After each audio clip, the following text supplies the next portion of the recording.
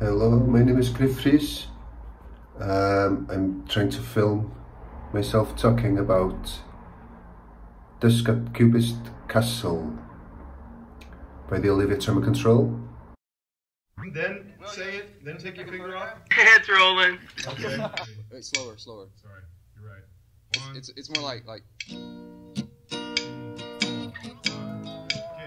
okay.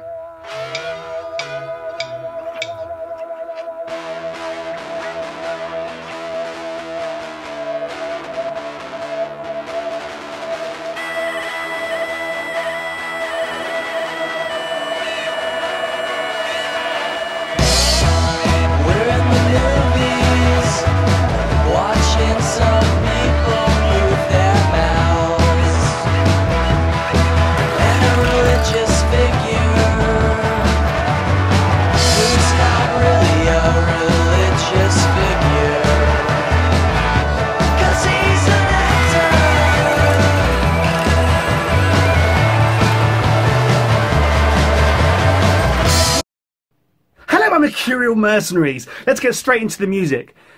Evan Wenger suggested I listen to the Olivia Tremor Control. Never heard of them.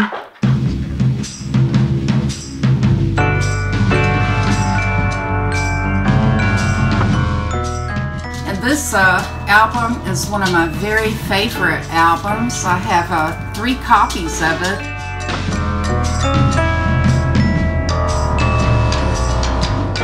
Of course, Olivia Tremor Control. And now at the time I was sort of the straight-laced kid, you know, I was terrified of smoking pot or even drinking a beer. I still kind of am.